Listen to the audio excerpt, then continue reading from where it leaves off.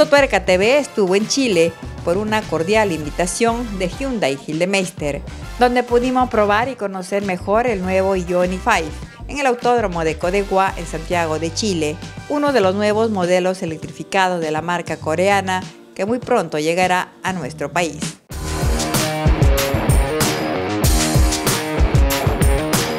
Hoy tuvimos la oportunidad de llevar a los periodistas de la región para hacer un paseo acá cerca del autódromo de Codegua y después los trocemos acá para que ellos tuviesen la oportunidad de manejar el coche en la pista para poder experienciar todo lo que es la performance y la seguridad del nuevo Ioniq 5 de Hyundai.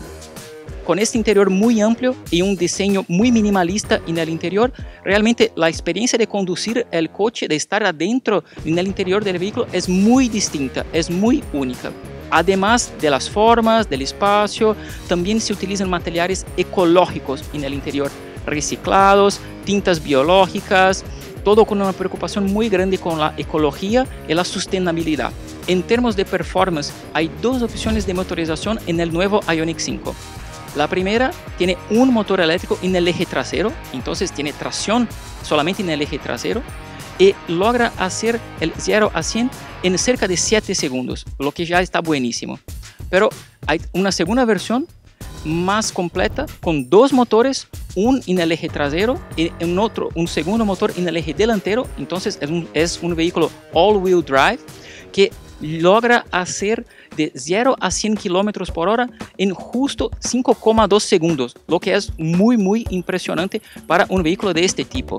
Además de eso, la autonomía puede llegar hasta los 481 km, a depender de la versión, en el ciclo WLTP, lo que también es muy impresionante.